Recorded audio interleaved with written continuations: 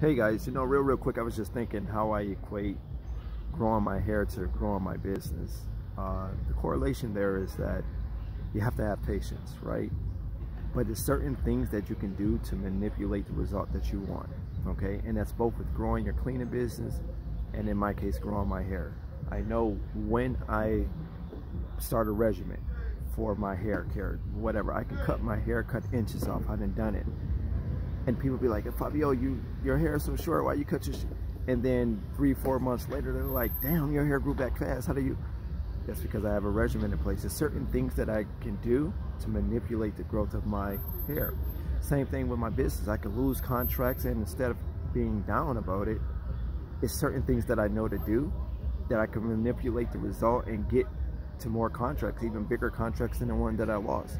So again, guys, stay persistent, stay consistent, but also have patience, okay?